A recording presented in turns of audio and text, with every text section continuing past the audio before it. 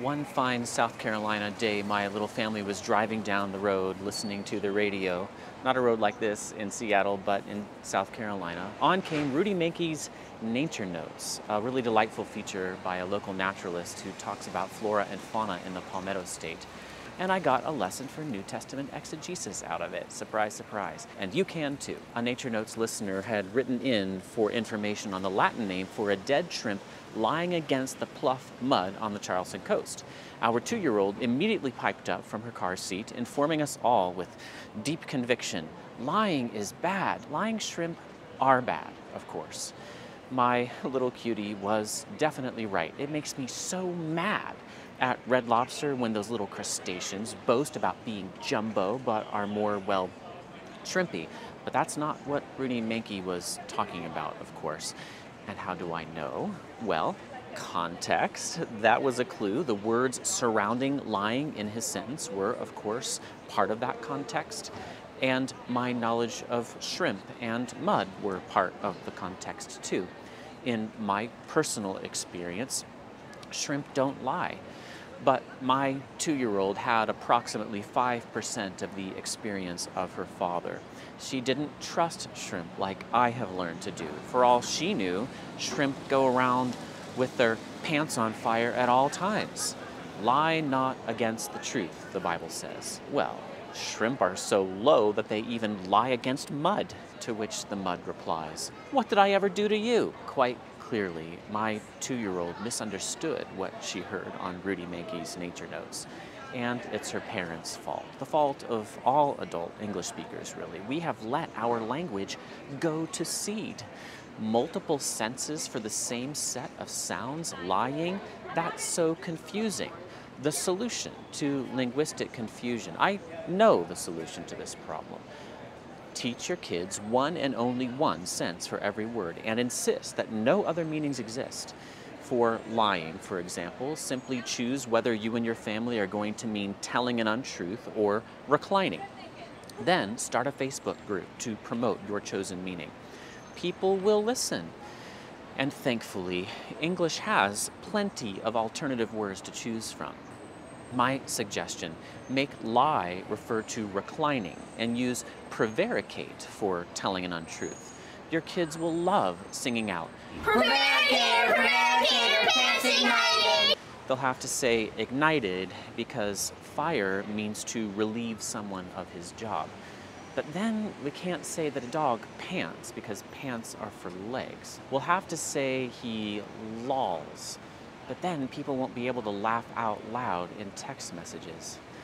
Oh, this is so complicated. Okay, this is gonna take a while. It's a funny thing, language. It just doesn't obey the rules that we make up for it. Children are hardwired by God, I would argue, to mimic the language they hear around them. When everybody they know uses lying to mean both fibbing and resting, they will pick it up. When everybody says nauseous in place of nauseated, kids will do the same and live happily ever after.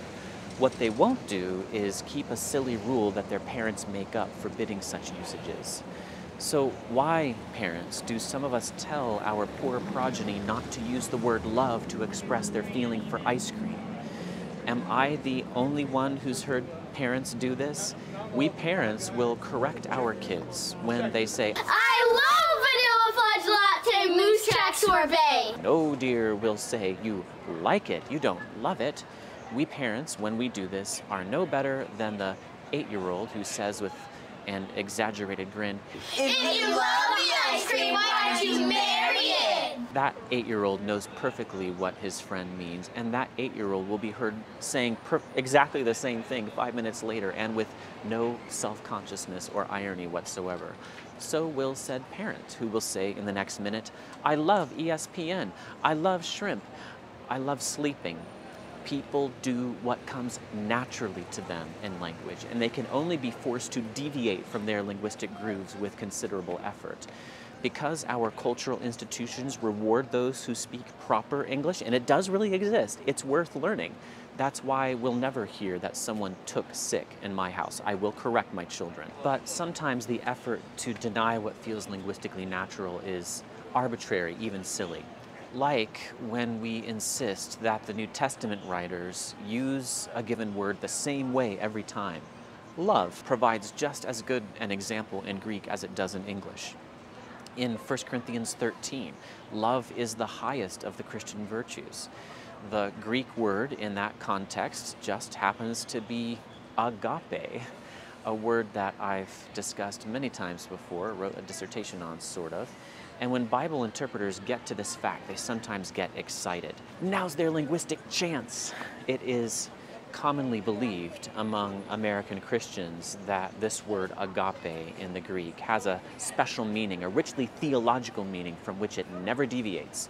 It means, we frequently hear, and here I'm going to quote Kenneth Wiest, self-sacrifice for the benefit of some other person who is one's enemy and naturally unlovable. That was from an old Bibliotheca Sacra article, the Dallas Seminary Journal, from way back in July-September 1959. And maybe in some contexts of the New Testament, this word agape, or the verb form agapao, does mean all this, or at least a lot of it.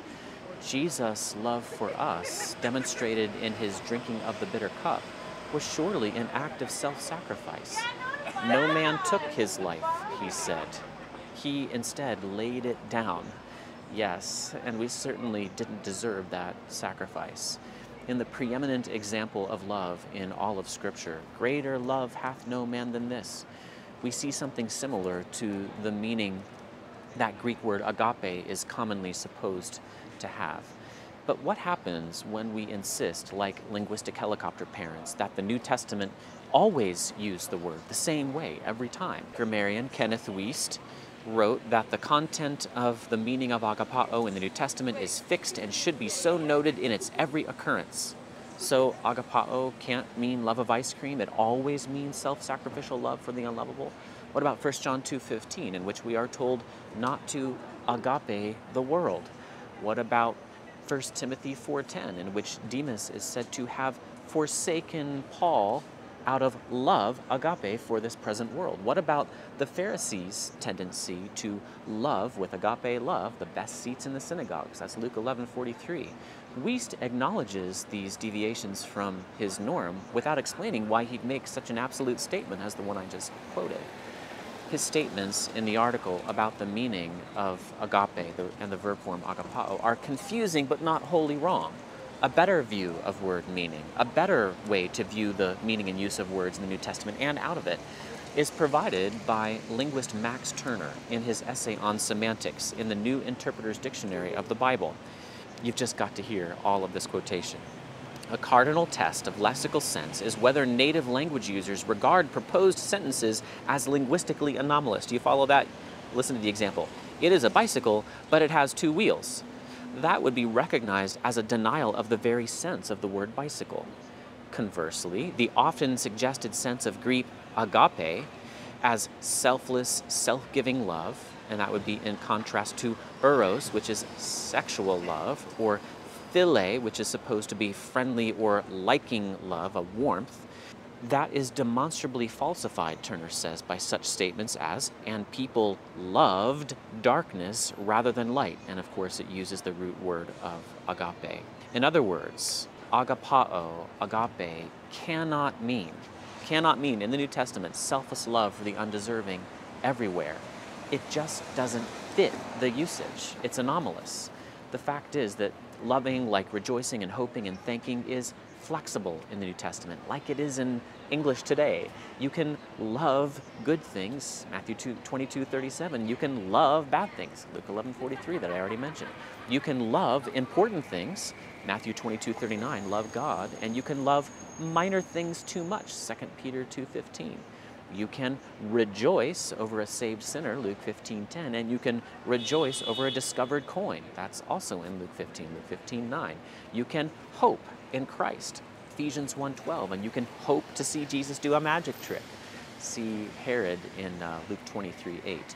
The precise kind of loving meant in any given usage is clear enough from the context. Loving isn't really a precise concept anyway.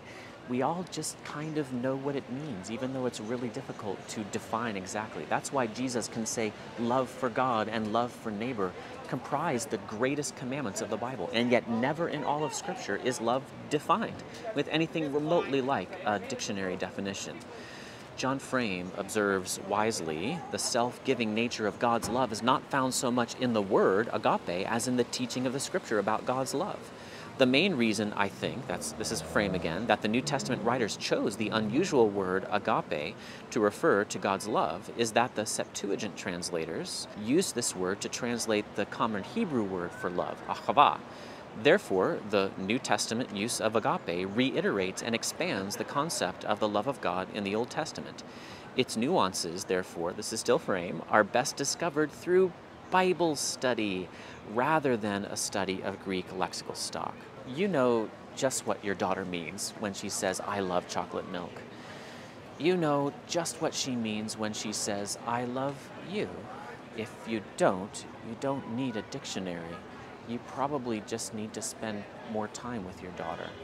If you want to know what the Bible means when it says men love darkness rather than light, if you want to know what it means when it says love your neighbor as yourself, the nuances are, as Frame says, best discovered through Bible study rather than through a study of Greek lexical stock. Spend more time with your Bible and obeying your Bible, and you will know.